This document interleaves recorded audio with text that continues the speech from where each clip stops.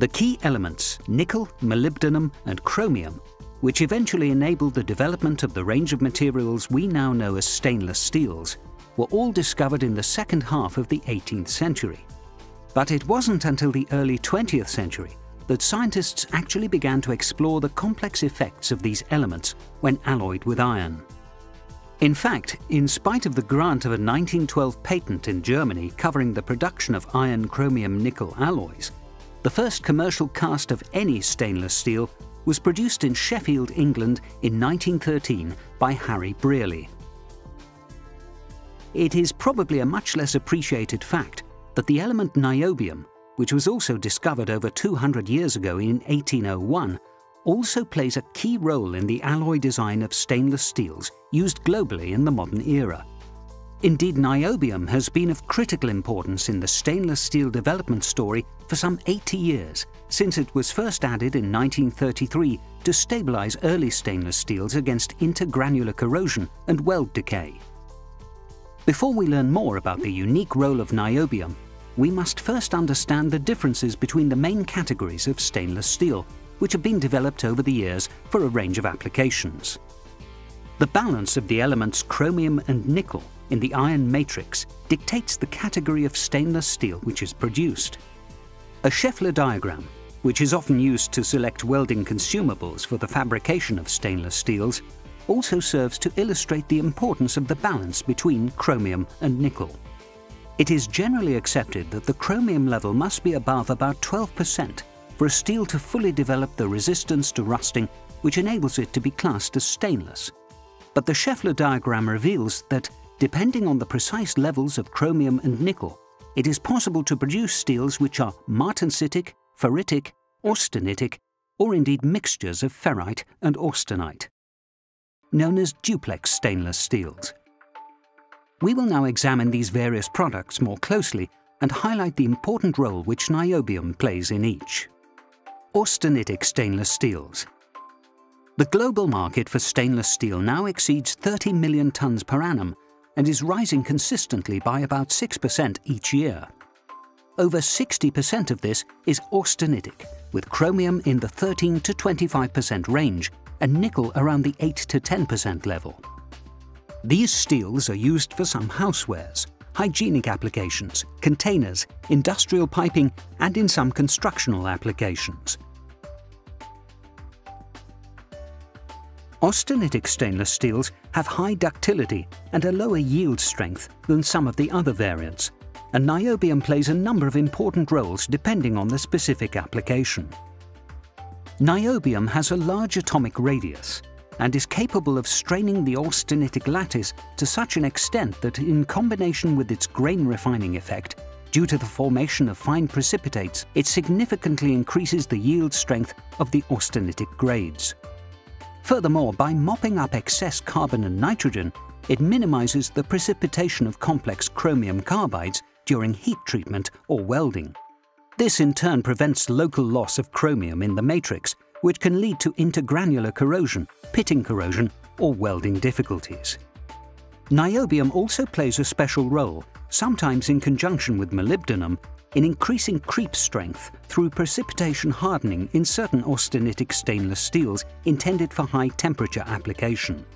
A typical niobium level in this class of steel would be 0.8%. Ferritic stainless steels. Ferritic stainless steels either contain no nickel or much lower levels of that element, and are therefore an attractive option and significantly cheaper. Perhaps not unexpectedly, ferritic stainless steels have properties similar to those of mild steel, with the exception of their superior corrosion resistance. Whilst some variants of ferritic stainless steel contain more than 20% chromium, the two most commonly encountered alloys contain either 12% chromium or 17% chromium, with nickel content selected depending on the specific end application. Ferritic stainless steels account for about 30% of the global stainless market and are also found in some housewares, boilers, washing machines, and in automotive exhaust applications.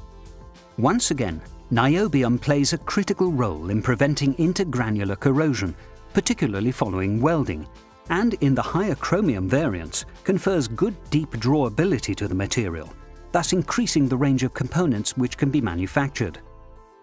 Fracture toughness also benefits, and in the 17% chromium variants, the recrystallization temperature is raised, providing more flexibility and generating remarkable strength-toughness combinations.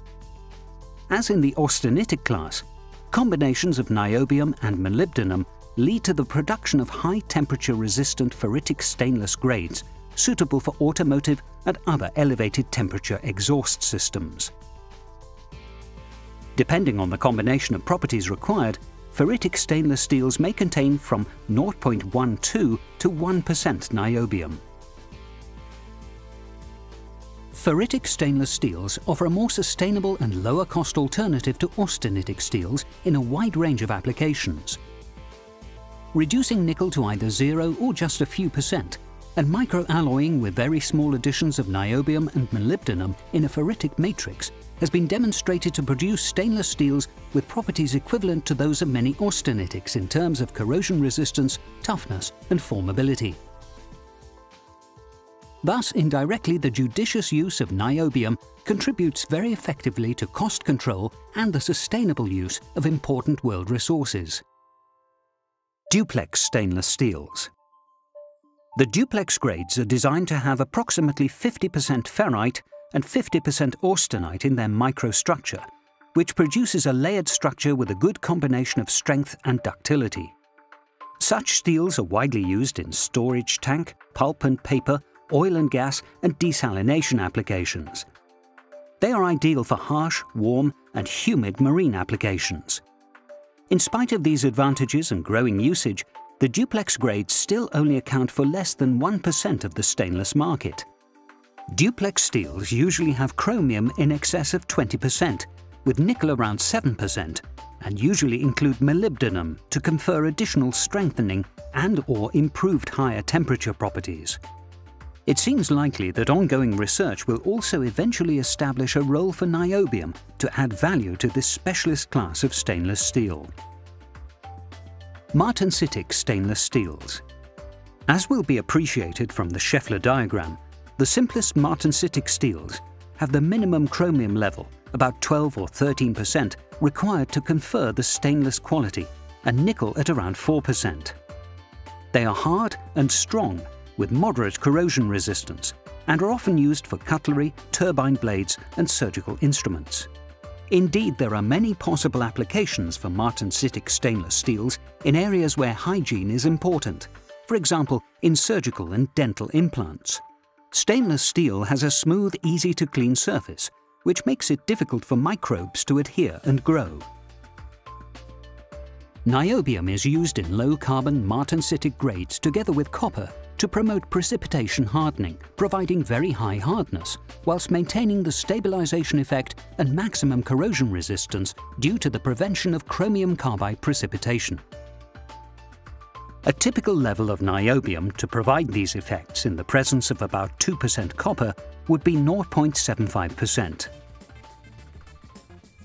Niobium is uniquely beneficial in the stainless steel story, and the world's leading supplier of niobium technology, Brazilian mining company Companhia Brasileira de Metalurgia e Mineração, continues to support and encourage development work, which further enhances the use of this key element in niche areas where it can add value to specific products in a sustainable manner. The following case studies and supporting interviews, already referred to in respect of the application of niobium to austenitic and ferritic steels, offer a remarkable demonstration of the effectiveness of CBMM's progressive strategy through the interaction with carefully selected enlightened end users. There is no doubt that the next few decades will witness further remarkable refinements in the use of niobium in stainless steels, and that such developments will make a significant contribution to our more effective utilization of the world's resources. The two most important sectors in which niobium will continue to play a key role are austenitics and ferritics, and we are now going to take a closer look at one specific case study from each, which will highlight the merits of the element as an alloying addition and explain more effectively the practical advantages of research and development in this direction. Firstly, we will focus on the application of niobium-bearing austenitic stainless steels in thermal power generation in China. The following interviews will reveal how niobium facilitates higher temperature operation, thereby enabling greater efficiency and sustainability.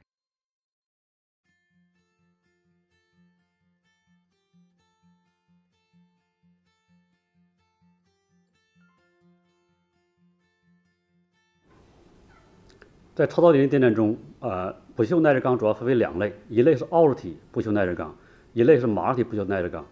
奥体耐热钢主要包括 TP37H、H30432、H31042，马体耐热钢主要有 TP91、TP92。与马体耐热钢相比，奥体耐热钢在高温段具有更好的持有强度和更好的抗蒸汽腐蚀性能和抗酷氧腐蚀性能，这就是奥体耐热钢的优点。在超导理念电站中，蒸汽有不同的温度段，在高温段，比如说600度超导理念电站，它的高温段如果选用马体耐热钢，它的持久强度、抗蒸汽腐蚀性能等不足；如果选用镍金耐热合金，价格比较昂贵。所以在600度电站的过热器和再热器的小火金管，奥体耐热钢是最优的优选材料。当然，随着蒸汽参数的进一步提升，在30432和31642材料的基础上，我们可以开发更先进的奥体耐热钢，比如说3尼克25，这些材料温度可以从600度提高到680度左右。钢铁人总院与巴西泥公司有超过30年的合作历史。钢铁人总院一直致力于泥在钢中的作用机理和工艺控制技术的研发。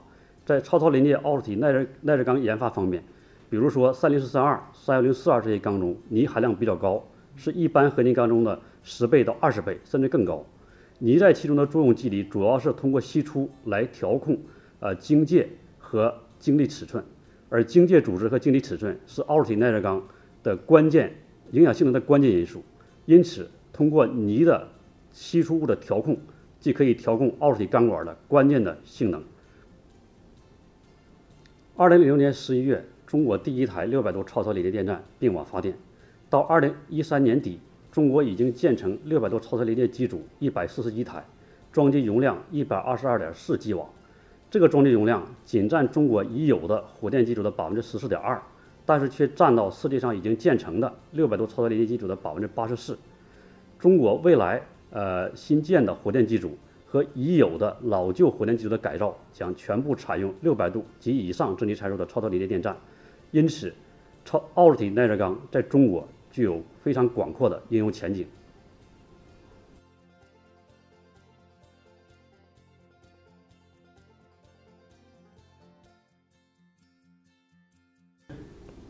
在中国，燃煤火力发电机组用煤占了煤炭产量的50%以上。提高火力发电机组发电效率，减少二氧化碳排放，是中国火力发电厂的一个发展方向。各个发电公司目前都在实施绿色发电计划。中国火力发电机组的这个发电的效率和排放标准都已经达到了世界先进水平。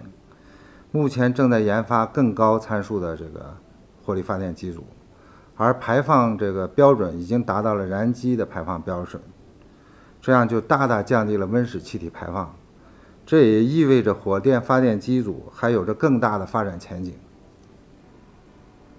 目前火电机组的压力、温度参数在不断的提高，而这些参数的提高的前提，也就是耐热钢等级的不断提高。由此，二体不锈钢在高参数的火力发电机组中的这个应用范围和应用比例也越来越高。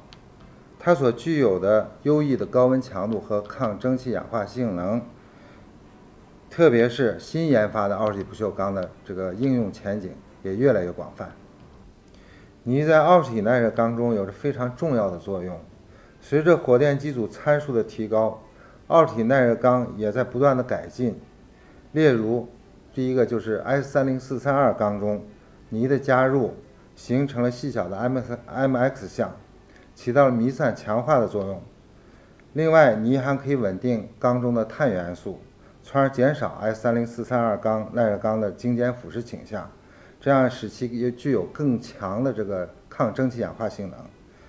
第二个呢，就是咱们在火电机组中另外一个重要的这个奥体耐热钢 S31042，是在 S310的基础上发展而来的。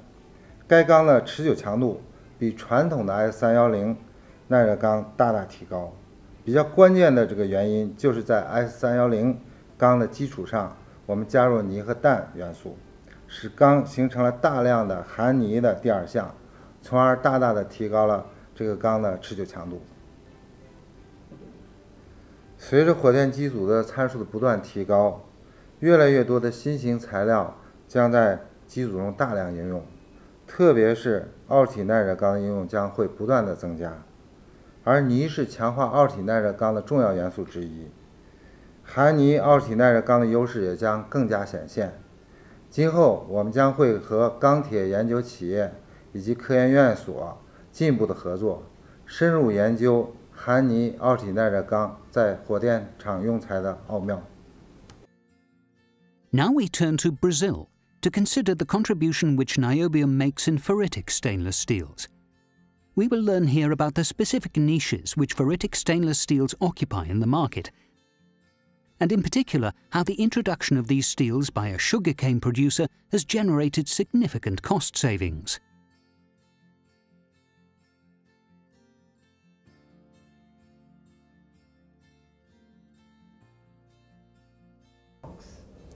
Bom, os aços inoxidáveis ferríticos eles podem ser comparados principalmente com os austeníticos, porque eles concorrem na mesma linha de aplicação. E os aços ferríticos são mais resistentes à corrosão sob tensão. E também em processos que envolvem ciclos térmicos, de aquecimento, resfriamento, como os ferríticos se dilatam menos, eles estão menos sujeitos a variações de dimensão, de contração e de expansão, e com isso minimiza as falhas, principalmente por fadiga, em relação aos austeníticos, que pode levar à falha da própria peça ou de componentes adjacentes. Bom, os aços austeníticos, eles são mais versáteis do que os ferríticos, mas é uma versatilidade que sai cara, porque eles são mais ligados, principalmente ao níquel. Quando se conhece especificamente as variáveis da aplicação, na maioria das vezes consegue-se especificar um ferrítico que atende tecnicamente e a um custo mais competitivo.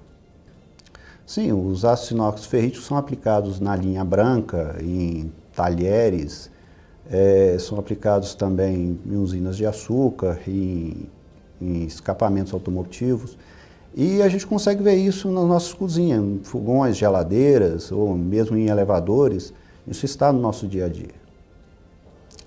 Existem algumas aplicações, como estampagem profunda, que usualmente utiliza mais o aço austenítico. E com os desenvolvimentos que têm sido feitos, tem-se conseguido trabalhar em aços ferríticos ligados ao nióbio. Isso permite modificações termomecânicas no fluxo de produção industrial. E aí controla-se a recristalização do material e também a textura, e tem-se conseguido a estampagem de peças mais complexas. E o nióbio também auxilia muito os aços inoxidáveis na questão de fragilização à soldagem, de juntas soldadas.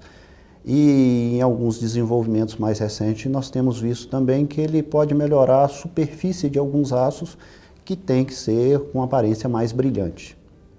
Bom, o setor automobilístico ele tem cada vez mais demandado performance do sistema de escapamento, mas já é uma aplicação que utiliza aço inox ferrítico com nióbio. Mas para ganhar mais performance, as pesquisas nessa linha não devem parar. E tem aplicações que nós temos usado aço ferrítico sem nióbio, como nas usinas de açúcar, que são ambientes que têm fenômenos moderados de abrasão e corrosão. E os aços ferríticos são usados, e eu acredito que a ganho de performance nessa linha passa pelo desenvolvimento de aços ligados ao nióbio.